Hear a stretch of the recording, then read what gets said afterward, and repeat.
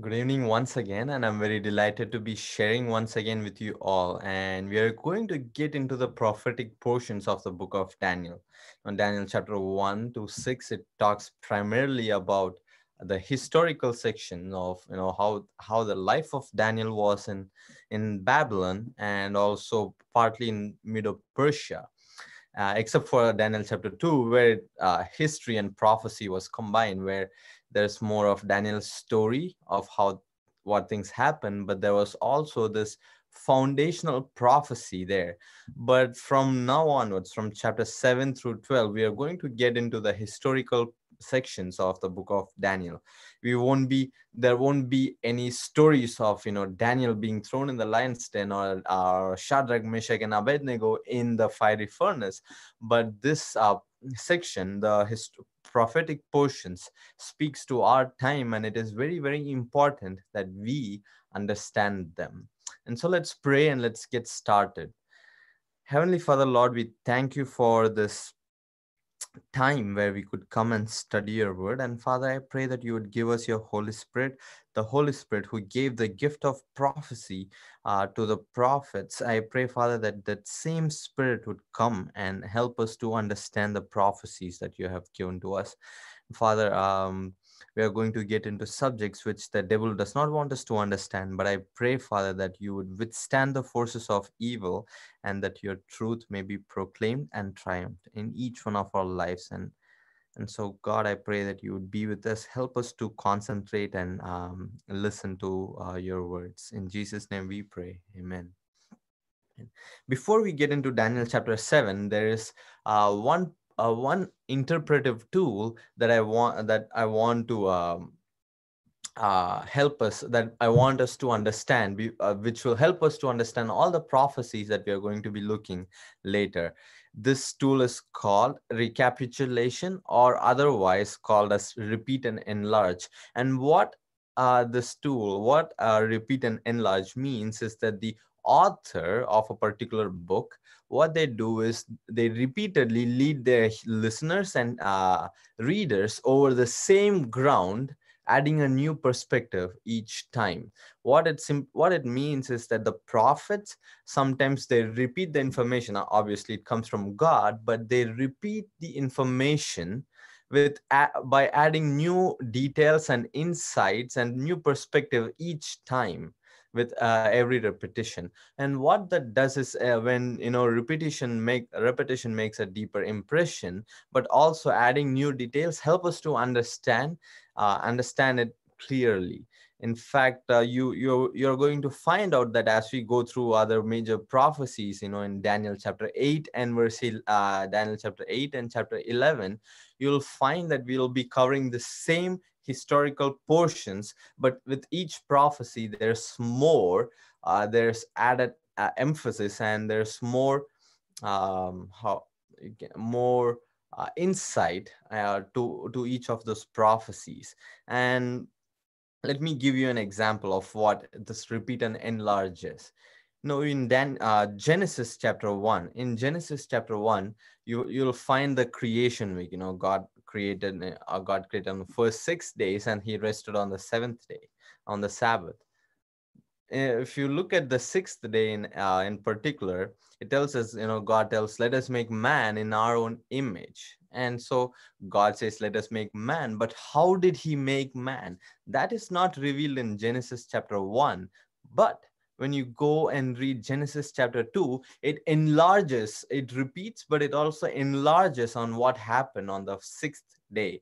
There you'll find that, and the Lord God formed man out of the dust of the ground. He breathed into his nostrils the breath of life, and man became a living soul. And then God puts Adam to sleep, and then he takes the rib out of Adam and makes the woman, and he calls her Eve. And so what you find there is Moses repeating the same information but enlarges it, adding a newer perspective to it.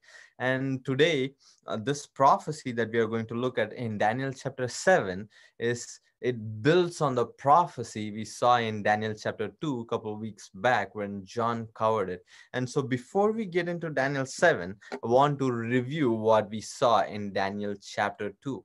Here we see the king going to bed, and he had dreams and his spirit was troubled. Therefore he calls his magicians, astrologers, sorcerers, and the wisest men in Babylon in his kingdom to come and tell him the dream and the interpretation, but they could not. And so the king is furious and he makes an order for all of the wise men to be killed. And while the soldiers, they come to kill Daniel and his friends because they were also considered the wise men of Babylon. Daniel inquires what happens, and why is the king's decree so urgent? And then the king's captain tells him what happened, all that happened. And so Daniel asks for some time. He goes and he prays with his friends, and God reveals to Daniel both the dream and the interpretation. And therefore Daniel comes back and he tells that the reason why God gave him the dream. The king was worried as to what would happen to his kingdom after he dies, and God wants to make known to the king what will come to pass. And so we find the dream in Daniel chapter 2 verses 31 through 35, and the interpretation in 36 through 45. We don't have time to go and read through all of it, but the summary of it was, in the dream, the king sees this head of gold, chest and arms of silver, belly and thighs of brass, legs of iron, feet of iron and clay, and a stone cut out without hands. What was the interpretation of the dream? The head of gold represented Babylon, and chest and arms of silver represented Medo-Persia. Belly and thighs of brass represented Greece, legs of iron represented Rome, feet of iron and clay represented divided Rome or divided Europe, and the stone cut out without hands represents the kingdom of God, which will last forever. This prophecy in Daniel chapter 2 serves as the foundation for all other prophecies in the book of Daniel and even for Revelation. And so with this in mind, let us go to Daniel chapter 7. Daniel chapter 7 and verse 1.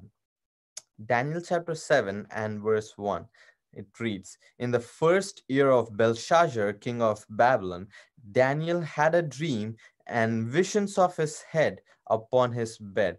Then he wrote the dream and told the sum of the matters." And so Daniel gets this vision even before Daniel 5 and 6, because he gets this vision in the first year of King Belshazzar. But Daniel 7 is placed after these chapters, after chapter 5 and 6, even though chronologically this happened before the fall of Babylon. But Daniel places it here because there is this clear division based on the historical and prophetic sections. So what was the first year of Belshazzar? It was about 533 to 532 BC. That was the first year of Belshazzar, and this vision comes to Daniel in the first year of Belshazzar, because you see, Belshazzar is going to be the last king of Babylon. We saw in Daniel chapter 5 how the Babylonians, the Medo-Persians, came and conquered Babylon while Belshazzar was feasting. And so he was going to be the last king of Babylon. Babylon, this great empire, is going to lose its glory. Therefore, God revealed to his prophet what will happen. So in his dreams, Daniel sees the four beasts and he writes down the summary of his dream. Verses 2 and 3. Daniel spake and said, I saw in my vision by night, and behold, the four winds of the heaven strove upon the great sea, and four great beasts came up from the sea, diverse from another. And so Daniel sees here there are these four great beasts that come up out of the sea, and they are different from one another.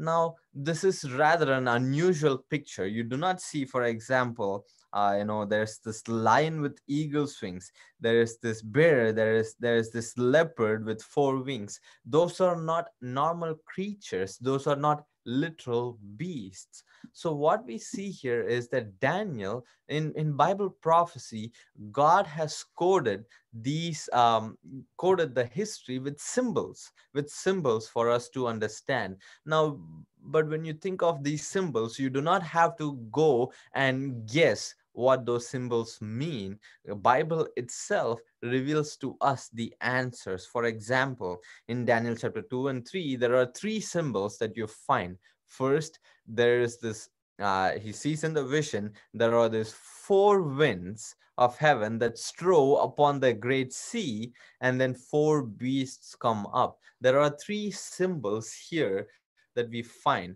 So, what are the four winds of heaven that strove upon the great sea?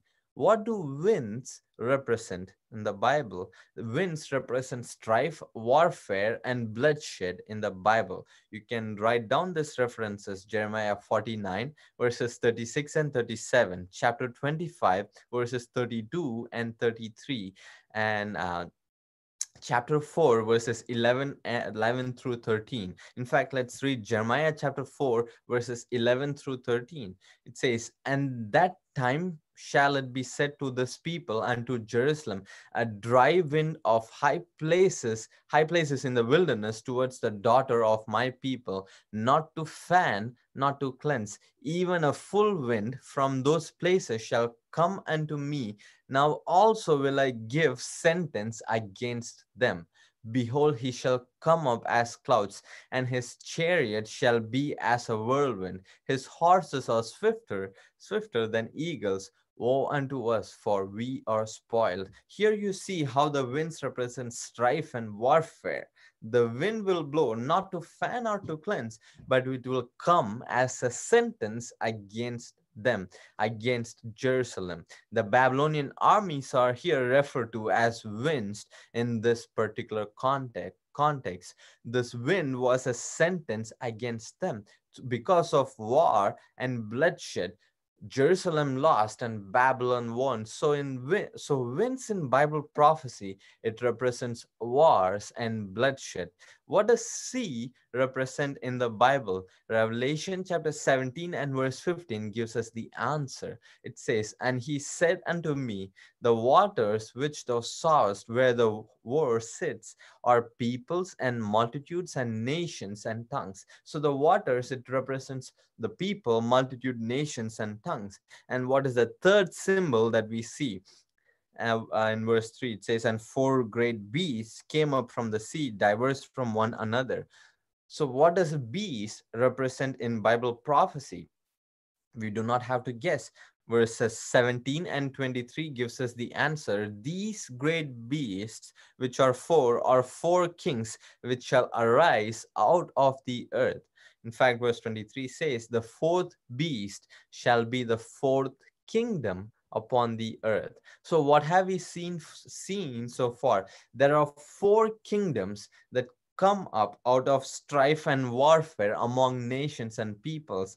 Now, one thing you ought to notice here is that these beasts don't come up at the same time, because when you read verses 6 and 7, verse 6, it says, "After this I beheld, and lo, another beast." It comes up. Verse 7, "After this I saw in the night visions, and behold, behold, a fourth beast."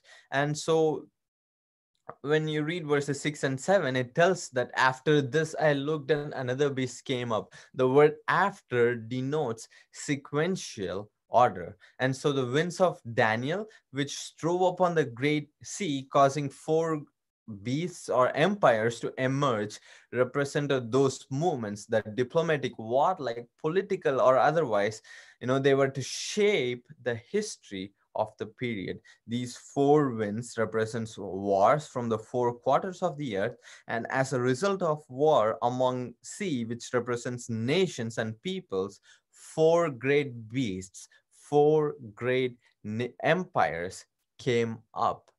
And so now let's look at what those empires were.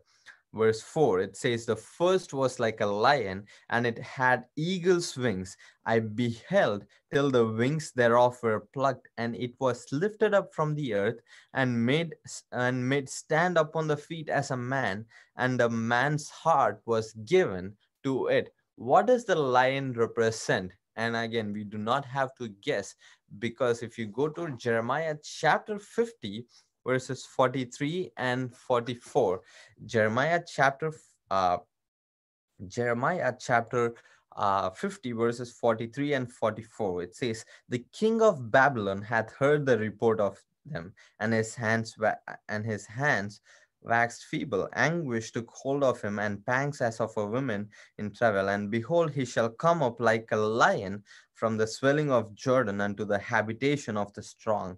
But you see, what does Babylon, what does God, which animal does God use to represent Babylon? He uses lion. He uses lion. The biblical prophets, they tell us who the lion is. Jeremiah, talking about the king of Babylon, he says he will come up like a lion. The lion represents the king or the kingdom of Babylon.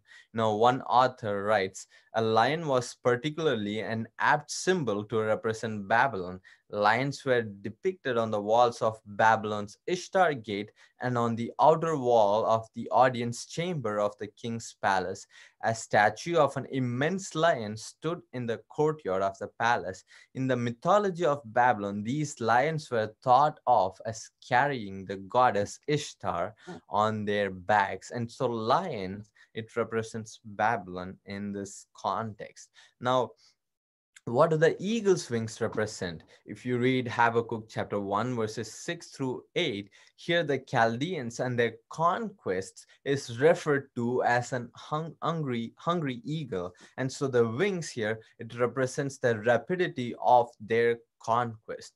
You see, in Daniel chapter 2, in the dream of the statue, gold, the precious metal, was used to represent Babylon. In this dream, lion, the king of the beasts, and eagle, the king of the birds, are being used to depict Babylon. What does this show? It represents Babylon at the height of its glory. Its empire was vast.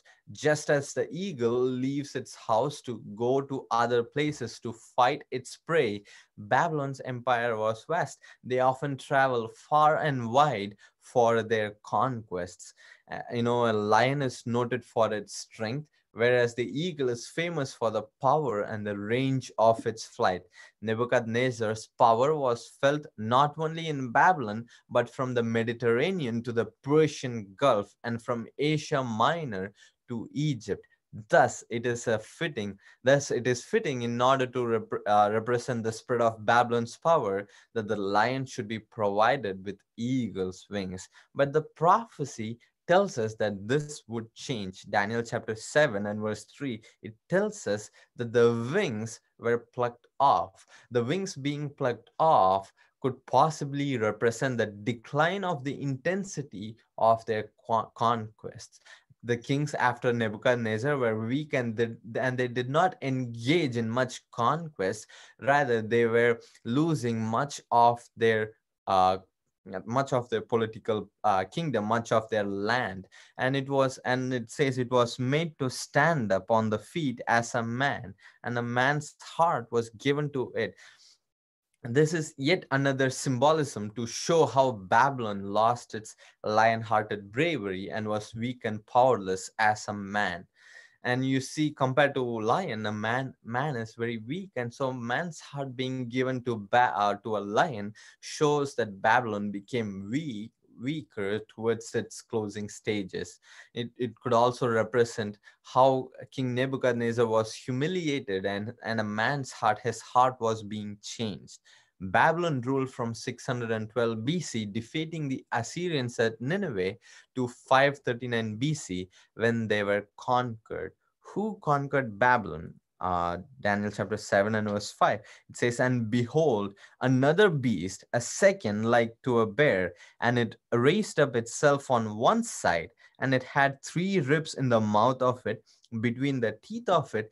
And they said thus unto it, arise, devour much flesh. This bear kingdom, what was this kingdom that overcame Babylon? Again, the Bible tells us. If we last week we went over Daniel chapter 5, and we saw the history of the fall of Babylon, as they were parting a finger of a man's hand writes on the walls of the king's palace. They call Daniel to interpret it. He comes and tells them what was written and what it meant. And when you read Daniel chapter 5 and verse 8, Upharsin, it means the kingdom is divided and given to the Medes and the Persians, and this is exactly what happened. And so what we see here is that what we see here is that after Babylon, the next kingdom that came, that is represented here as a bear, it represents the this United Kingdoms of Media and Persia. And what does it mean when the Bible says it was raised up on one side? This talks about the power imbalance between the Medes and the Persians. The Medes were stronger at the beginning, but the Persians became stronger towards the end of their rule. The three ribs could represent three nations that the Medes and the Persians conquered to become a then known world power. And these three kingdoms are Lydia in 547 BC, Babylon in 539 BC, and Egypt in 525 BC. But the Persians were not to rule forever because the Persians were overcome in 331 BC. If you read, and we will read it, Daniel chapter 7 and verse 6, it says, "After this I beheld, and lo, another like a leopard, which had upon the back of it 4 wings of a fowl. The beast had also 4 heads, and dominion was given to it." What kingdom overcame the Medes and the Persians? We do not have to guess because the Bible mentions by name almost 300 years before the event even happened. If you go to Daniel chapter 8, next week John will cover Daniel chapter 8 in detail. But if you read verses 20 and 21, it says, here it is represented by a different animal, but here it says, "The ram which thou sawest having 2 horns are the kings of Media and Persia. And the rough goat is the king of Grecia, and the great horn that is between his eyes is the first king." Almost 300 years before this event happened, Bible predicts that after the Medes and the Persians, the kingdom of Greece would rule, and the great horn there, which is the first king, it refers to Alexander the Great because he was the first king of Hellenistic Greece. And so what we see here is that after this bear, there comes this leopard which had 4 wings. What do the 4 wings represent here? We saw in Daniel chapter 7 and verse 3, this lion had eagle's wings, and we saw how wings, it represents the rapidity of the conquests. Well, here the leopard, it has 4 wings. Although leopard itself is a swift creature, we see 4 wings added to it to accurately describe the superpower of Alexander and his rapid conquests around the world. The leopard is swift, but it was swifter with the 4 wings. Alexander the Great conquered the whole Near East from Egypt to the Indus Valley in India in just 3 years. Nebuchadnezzar took 13 years to reach a stalemate with the kingdom of Tyre, whereas in contrast, Alexander conquered Tyre in just 8 months.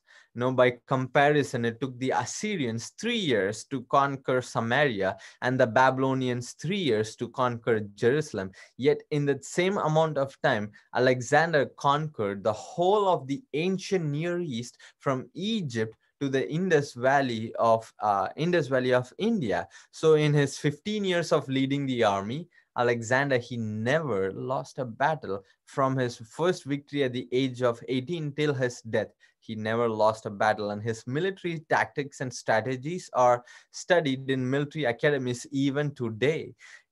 And he had plans to conquer Arabia, but he didn't live to see it because at the age of 32 in 323 BC, he died, and some think he died of malaria, and others think that he was poisoned.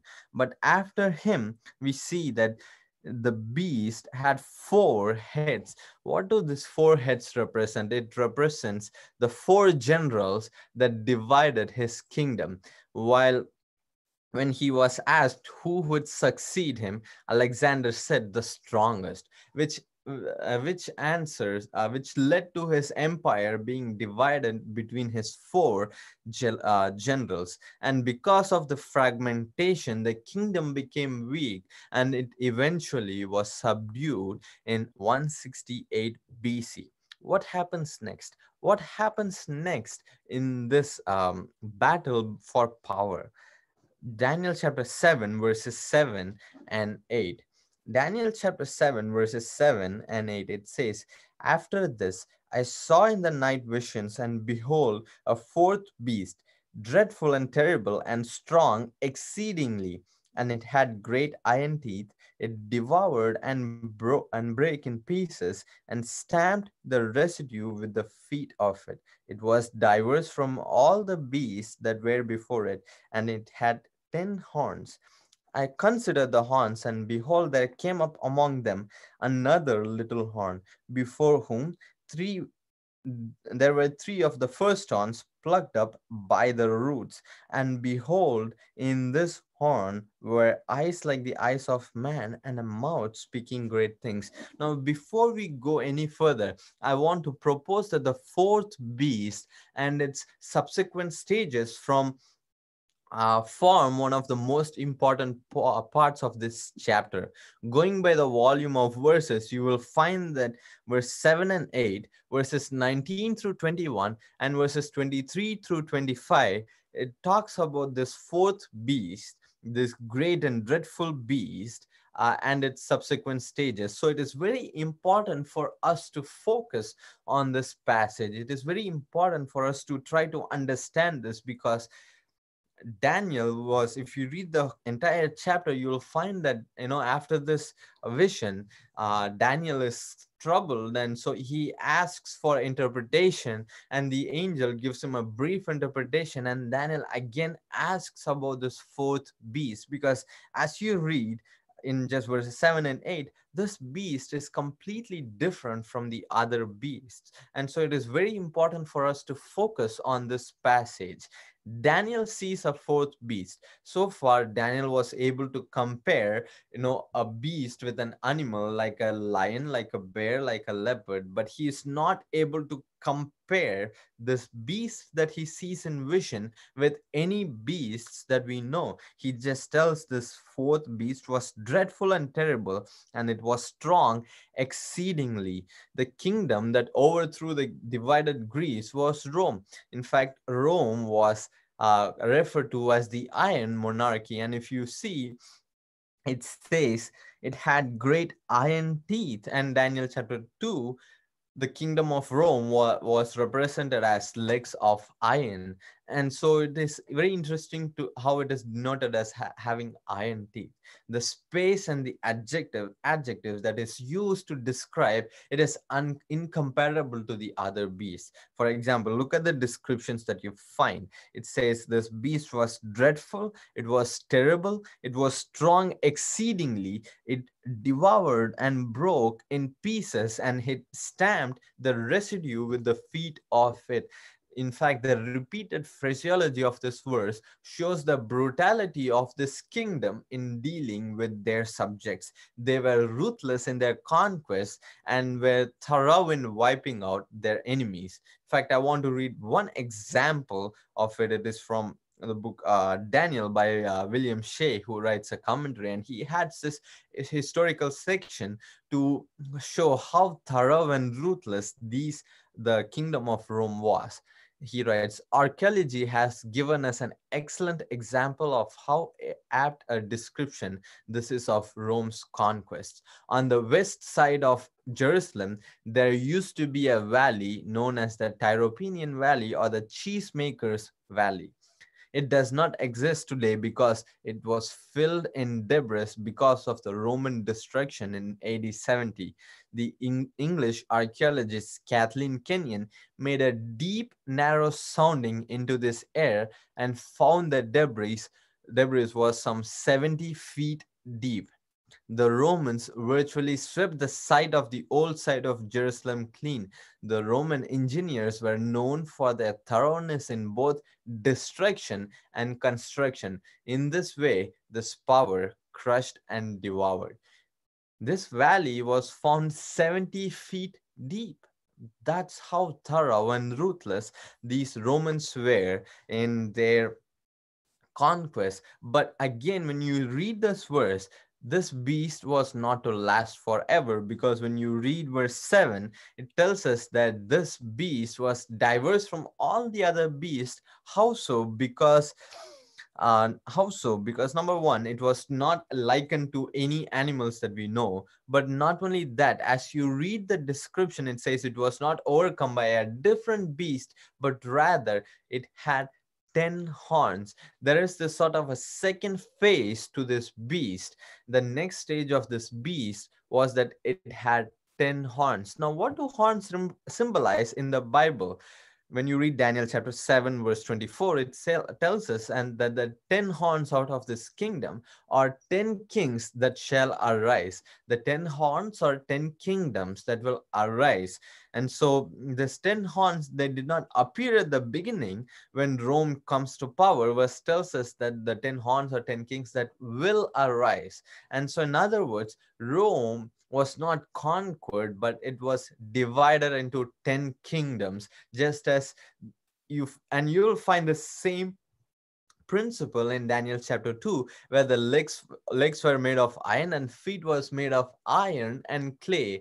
And it talks about how iron and clay or do not mingle together. This kingdom will not mingle together. Stephen Haskell writes in his book The Story of Daniel the Prophet, page 93 and 94. He writes, the barbarian hordes from the north of Europe and Asia swept over the Roman Empire between the years 351 and 483 AD, crushing the government into 10 parts. What are the 10 horns? The historian Machiavel, without slightest reference to this prophecy, gives the following list of nations which occupied the territory of Western Empire at the time of the fall of Romulus Augustulus, 476 AD, the last emperor of Rome.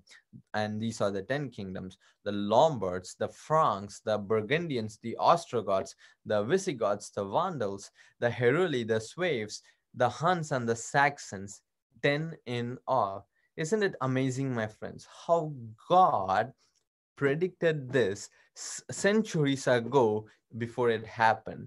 But you see, that was not it. There was this third phase to this kingdom. What was this third phase?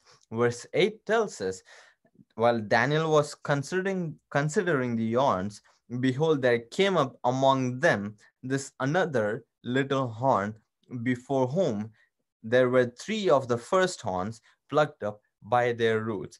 So there are already 10 horns, but then an 11th horn comes up in the scene. And what happens is that when this horn comes up, three of the 10 horns that were before were plucked up by their roots. And it says, verse 8, it tells us that this horn had the eyes like the eyes of man and a mouth speaking great things. Who is this little horn? Now, there are at least 10 identifying marks that we find in Daniel chapter 7 that helps us identify who this little horn is. And, between verses 7, 8, 19 through 21, and verses 23 through 25, there are 10 identifying marks. And we are going to go through each of them to try to understand who this little horn is. It is very, very important for us to identify who this little horn is, because as we will see later, this little horn power will rise up again. And so the first identifying mark is that this little horn, it comes up out of the fourth beast. It does not come up out of the leopard. It does not come up out of the bear. It does not come up out of lion. It comes up out of this fourth beast, which is Rome. And so this kingdom, because on horns represents kingdom, as we saw in verse I think it was 23,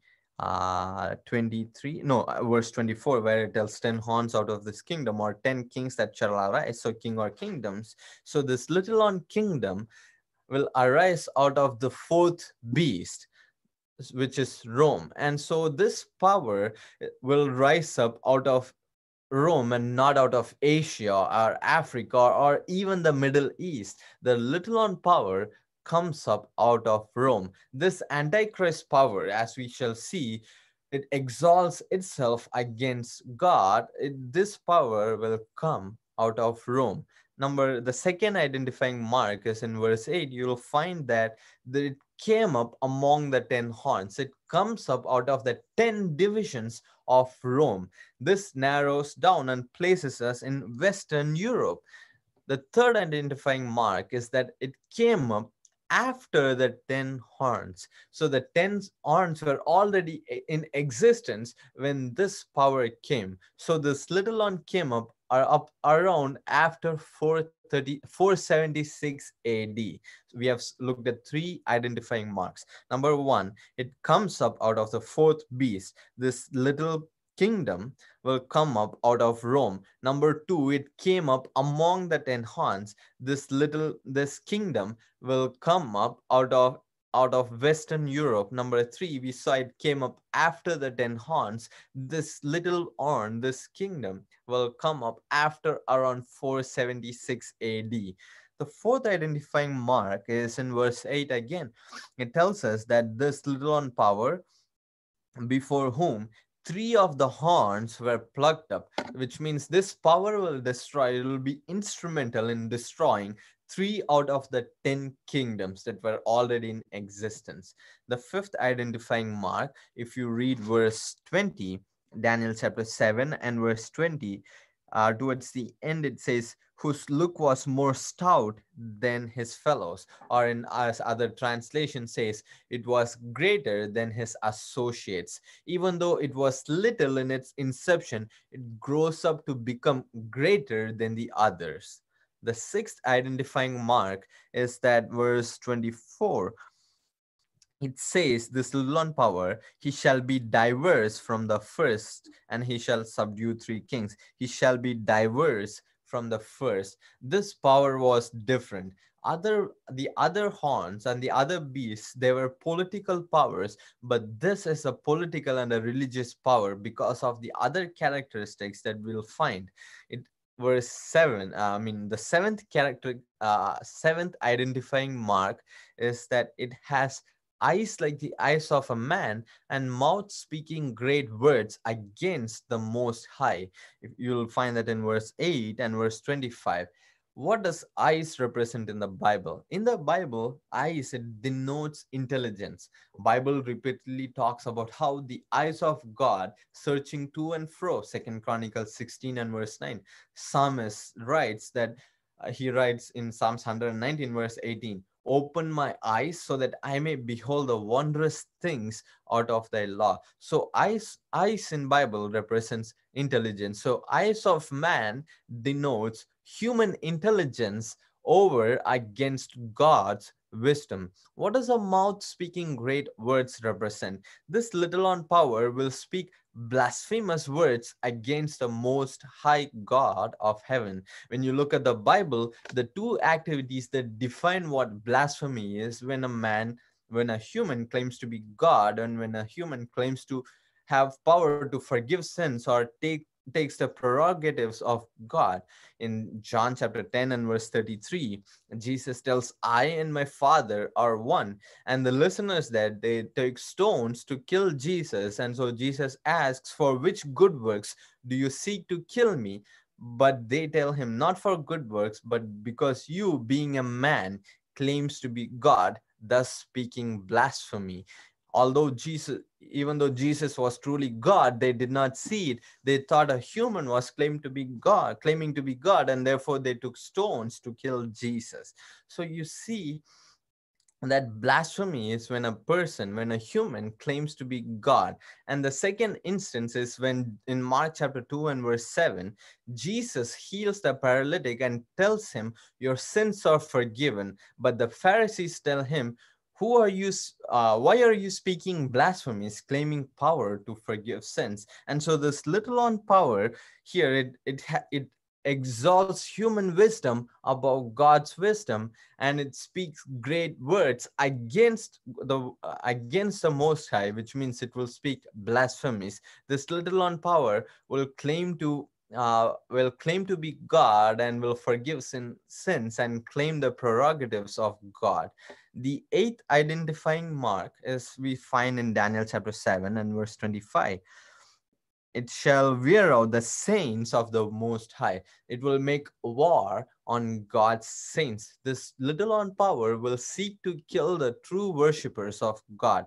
The ninth identifying mark is that it would think to change times and laws. This little on power will be bold enough to attempt to change the times and the laws of God. The tenth identifying mark is that the saints were given into his hand, verse 25. The saints were given into his hands until a time and times and the dividing of times. Now, a time in Bible prophecy is a year, and times is plural, so 2 years, and half a time is half a year. So this power will rule for 3.5 years. Other places in the Bible it talks about the same time period in different ways, such as 42 months or 1260 days. And in Bible prophecy, a day symbolizes a year. If you read Numbers chapter 14, verse 34, or Ezekiel chapter 4 and verse 6, you will find that a day in a Bible prophecy, it symbolizes a year. And so 1260 days will become 1260 years. And so this little on power will rule for 1260 years. Which power fulfills all of these characteristics? It does not have to fulfill just one, it has to fulfill all of these characteristics to be so that we can identify who this little on power is. See, when you look at history, my friends, there is only one power that fulfills all of these characteristics perfectly. There is only one. That is the papacy, the Roman Catholic Church. Let's look at them. Let's look at all of them once again and see how it applies out of how the Roman Catholic Church, the papacy, applies to this little on power. First, this little on power must arise out of Rome. One historian, he writes, when the Roman Empire had disintegrated and its place had been taken by a number of rude, barbarous kingdoms, the Roman Catholic Church not only became independent of the state in religious affairs, but dominated the secular affairs as well. It's there in their name. It's the Roman Catholic Church. It arose out of Rome. Second, it arose out of the Western Europe. The Antichrist, which was to come among the 10 horns, going from a small power to the greatest. And this indeed it is true of papacy, because after its initial fusing with the Christianity, with pagan religions of the time, the Bishop of Rome increased in power, while the emperors of the Roman Empire supported this Roman church. Constantine was the first emperor to embrace Christianity, but he only cloaked himself with it for power and for just the privileges that came with it. But it was in 533 AD where Emperor Justinian, he declared that the Bishop of Rome was the spiritual leader of the Christian world. And so to qualify as a horn, this power must have attributes of a kingdom, which indeed applies to Vatican, because even up till today it is an independent state, and it arose among the powers of fallen Rome. And so we see how the first two characteristics fulfill accurately to the papacy. What was the third sign? It was to come up after the 10 horns. It was to come up after 476 AD. It was in the year 538 AD that papacy had absolute power. Until then, it was opposed by other kingdoms, but it was in year 538 AD that a decree of Emperor Justinian went into effect that assigned absolute preeminence to the Church of Rome.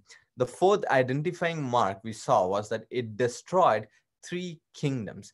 The papal power could not exercise absolute sovereignty until the 10 kingdoms were subjected to its control. So when the king of Heruli deposed Romulus Augustus in 476 AD, the division of the Roman Empire was complete. Yet, even though the 10 divisions of the Roman Empire was completed by 476 AD, there were three who were rebellious and refused to submit to the bishops of Rome: the Vandals, the Heruli, and the Ostrogoths. These were the Arian powers. They were resisting the resisting, and and they refused to submit to the bishop of Rome. So these three kingdoms were destroyed by the promptings of the little one to rule over the other seven kingdoms. The Heruli, they were defeated in 493 AD, the Vandals in 534 AD, and the Ostrogoths in 538 AD. This marked the rise of the papal power. Its ruling period started in 538 AD. The fifth identifying mark was that we saw that this power, it was greater than the others. Although it was small, it was little in its inception, this power was to grow up to become greater than the others, and the little one was greater than the others. This implies that the position of their political superiority, although it began small, the little one power was to become greater than all the other powers. And this was true in papacy. The papacy exercised greater power than any country or kingdom. Countries were divided by papal decrees, and kings were enthroned and dethroned by papal decrees. Example, King Charlemagne received his crown from Pope in 800 AD. King Henry the Fourth of Germany stood in snow for 3 days to meet the Pope in 1077 AD. There you see it. There you have it. This little power, this little on power, it grew to become greater. The sixth identifying mark was that it was different than the others. The papacy was a diverse kind of power. It was different from the other political kingdoms before it because it was a religio-political system, quite unlike anything the world had seen before that time. Number seven, this is going to take longer. Seven, it had eyes like the eyes of man and a mouth speaking great things. Papacy, it places human intelligence and wisdom equal and even above God. They don't believe in the Bible and Bible alone. In fact, when you look at them, their writings, they unapologetically place tradition and Bible as equal. In fact, let me read this for you. It says, sacred tradition and sacred scripture then are bound closely together and communicate one with the other, for both of them, flowing out from the same divine wellspring, come together in some fashion to form one thing and move towards the same goal. You saw how sacred tradition and sacred scripture, they say it flows out from the same divine wellspring. In fact, most recently, a papal advisor has told that the Pope breaks Catholic tradition whenever he wants because he is free from disordered attachments. You see, the Pope, this human, they say, has more power over the Bible and the so-called sacred tradition they believe in. There you have it, where it has eyes of a man, where it places the words of man superior to the words of God. This directly fits with what the Bible has predicted. Now, does papacy claim to be God and claim to forgive sins? You see, the doctrine of papal infallibility is a prime example of this. When any doctrines or points of faith are called into question, they say the Pope has the final say. That is taking the prerogatives of God. In fact, in 113 or 2 AD, Pope Boniface VIII, he proclaimed this: we define that it is absolutely necessary for salvation that every human creature be subject to the Roman pontiff. It is absolutely necessary for every human creature to be subject to the Roman pontiff. Friends, the Bible does not say this. The Bible tells us that whosoever believeth in the name of Jesus, they will be saved, not in Pope. In 1894 AD, Pope Leo the Eighth, he said this: "We have constantly sought during the whole course of our pontificate and striven as far as it was possible by teaching and action to bind every nation and people more closely to us and make manifest everywhere the salutary influence of the See of Rome. We hold upon this earth the place of God Almighty." You see, ecclesiastical literature is replete with exhibits of arrogant and blasphemous claims of the papacy. You see, typical examples are the following extracts that I'm going to read for you from the large encyclopedic work written by Roman Catholic divine of the 18th century. I'm going to write for you some of the things that they themselves have told. They say the Pope is of so great dignity and so exalted that he is not a mere man, but as it were God and the vicar of God. The Pope is crowned with three crowns as King of heaven and of earth and of lower regions. The Pope claims to be the King of heaven. That's blasphemy. The Pope as the Pope is, as it were, God on earth, sole sovereign of the faithful of Christ, chief of kings, having plenitude of power, to whom had been entrusted by the omnipotent God direction not only of the earthly but also of the heavenly kingdom. The Pope is of so great authority and power that he can modify, explain, or interpret even divine laws. The Pope can modify divine laws since his power is not of man but of God, and he acts as vicegerent of God upon the earth with most ample power of binding and loosing his sheep. And the last one, whatever the Lord God himself and the Redeemer is said to do, that his vicar does, provides that he does nothing contrary to the faith. And again, this is from history. There could be many more examples that I could share, but I will limit it because of time. Does the Roman Catholic Church claim power to forgive sins? They most certainly do. So you see here how this little on power, papacy, it exalts human wisdom above God's wisdom, and it claims to be God and claims to forgive sins.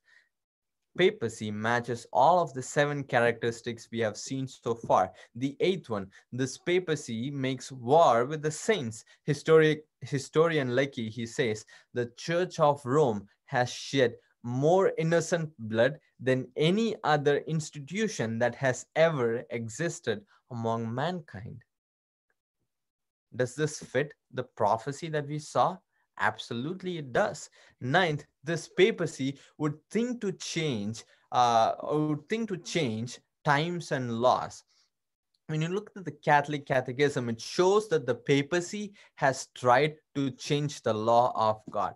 The Ten Commandments has been tampered with. The second commandment, which refers to images and idols, is absent in Catholic literature. And to make up for the loss of one commandment, the 10th commandment is divided into two. The fourth commandment, which talks about Sabbath, becomes the third in the Catholic Catechism. The day of worship is shifted by papal decree from Saturday to Sunday. Then the 10th commandment has been split into two to have 10. And this is one of the most serious works of papacy to change God's law. In fact, listen to what they themselves have said. It says, there is no mention of the cessation of Sabbath and the institution of Sunday in the Gospels or in Paul's writing or in all the Bible. Therefore, this has taken place by the Apostolic Church instituting it without scripture. There are many people who today go to the Bible, who look to the writings of Paul to try to say that, the sacredness of Sabbath has ended and we are to keep Sunday, but it is nowhere to be found in the Bible. Even the Catholics themselves, they admit it. In fact, in another reference, they say the Bible says, remember that thou keep holy the Sabbath day. The Catholic Church says, no, by my divine power, I abolish the Sabbath day and command you to keep holy the first day of the week. And lo, the entire civilized world bows down in reverent obedience to the command of the Holy Catholic Church.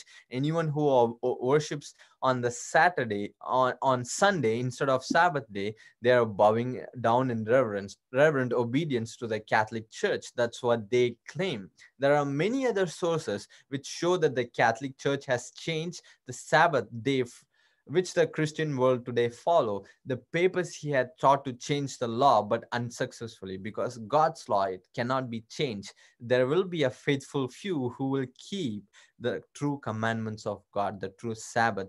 Now, I'm not saying that everyone who worships on Sunday are bowing down to Catholic Church. There are many who do not know the truths of the Sabbath.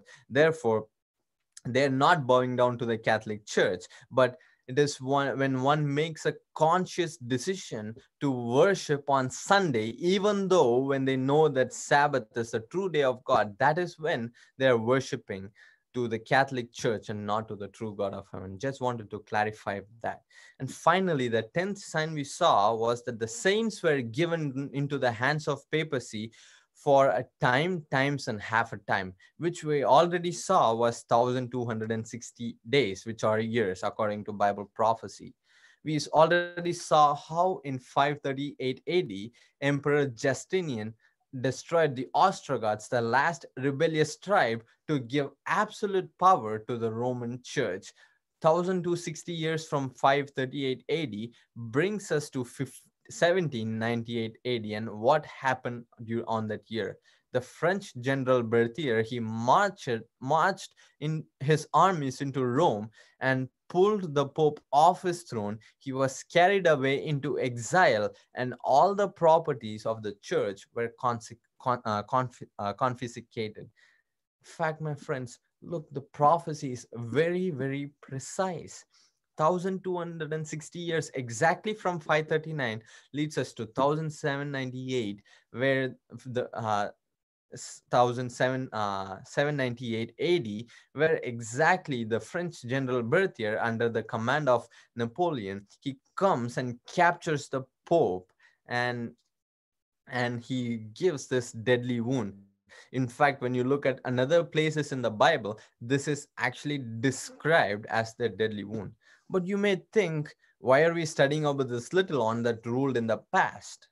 Right? 1798, it ruled for 1798, which ended in it ruled for 1260 years, which ended in 1798. And so you might be questioning, why do I have to worry, because it's already passed? But friends, we need to understand that this little on power is on the rise, as it is predicted in Revelation chapter 13. In Revelation chapter 13, this little on power is described with a different beast, and there we see that this beast which received the deadly wound will resurrect, and that the deadly wound will be healed. You see, this power not only wages war against the people of God, but against God Himself.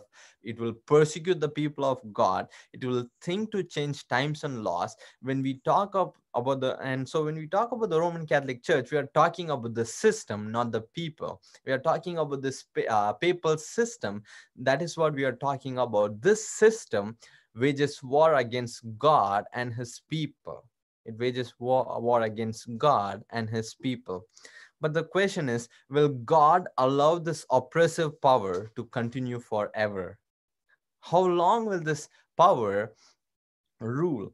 We saw how most of the portions of Daniel 7 was given to this fourth beast.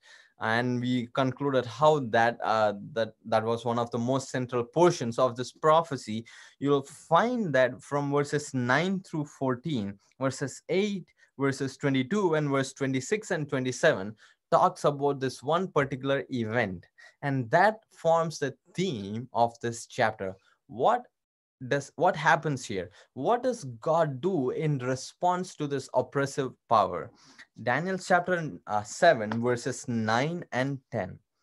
Daniel chapter 7, verses 9 and 10. And this is what it says: I beheld till the thrones were cast down, and the Ancient of Days did sit, whose garments was white as snow, and the hair of his head like pure wool. His throne was like the fiery flame, and his wheels as burning fire. A fiery stream issued and came forth from before him. Thousands ministered unto him, and 10,000 times 10,000 stood before him. The judgment was set, and the books were opened. You see, as Daniel sees in the vision, as he sees this little on power waging war against the people of God, Daniel sees, and the thrones were cast down. The Ancient of Days, he comes and he sits, and thousands were ministering to the Ancient of Days. Who is this Ancient of Days? Psalms 90 and verse 2. Before the mountains were brought forth, or even thou hadst formed the earth and the world and the world, even from everlasting to everlasting, thou art God. Ancient of Days, it refers to God the Father, and the thousands and thousands who are ministering to him are the angels, as you read in Hebrews chapter 1 and verse 14. But where is the throne of God? Is the throne of God set up on this earth? No, it is in heaven, as you can see in Revelation 4, where it talks about the throne, where John, the Revelator, he's given this throne room vision.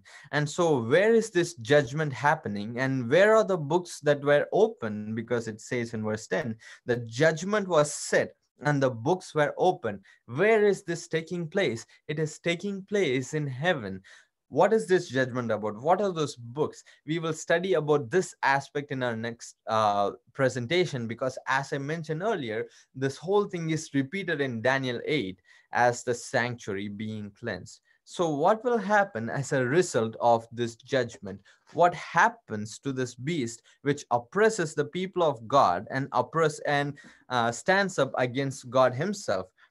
Daniel chapter 7 and verse 11, it says, I beheld then, because of the voice of the great words which the horn spoke, I beheld even till the beast was slain, and his body destroyed and given to the burning flame. Now, Daniel sees a different scene, and he sees that this beast was slain, his kingdom, his body was destroyed, and was given to the burning flame. In fact, verse 26 talks about the same event. It says, but the judgments shall sit, and they shall take away his dominion, to consume and to destroy it unto the end.